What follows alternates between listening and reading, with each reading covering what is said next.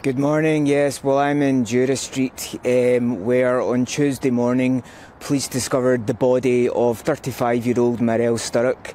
As you mentioned there, she was heavily pregnant, 29 weeks pregnant, and police announced earlier in the week that the unborn child did not survive. This sparked almost an immediate manhunt looking for her, Marelle Sturrock's fiancé David Yates.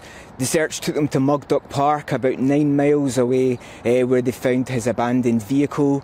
And then about 12 hours ago last night, police announced that in the Mugdock Reservoir they found the body. They have not been identified as David Yates as of yet, but the police believe that it is the body of the 36-year-old. Marelle Sturrock, as you mentioned, she was a beloved teacher in the local community. Outside our house, that there are tributes, bouquets of flowers, teddy bears, and messages written from her pupils. Some of them read, "Thank you for everything that you've done for me, and I will miss you loads."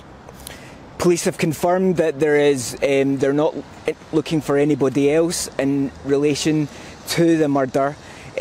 But that the 101 line is still open for anybody who can submit any information that may help them piece together the tragic events of the last week.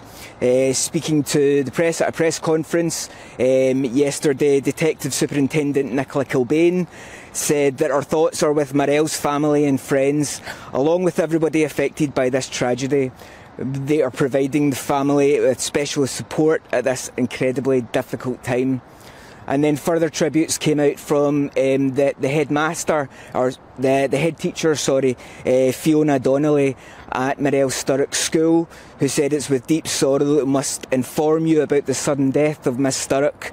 We're a school community in mourning and are devastated by the tragic news of her death, passing on our deepest condolences to her family and friends as we come to terms with this loss." So from all that, it's quite easy to gather that this is indeed a community inconsolable with the loss of a much beloved teacher.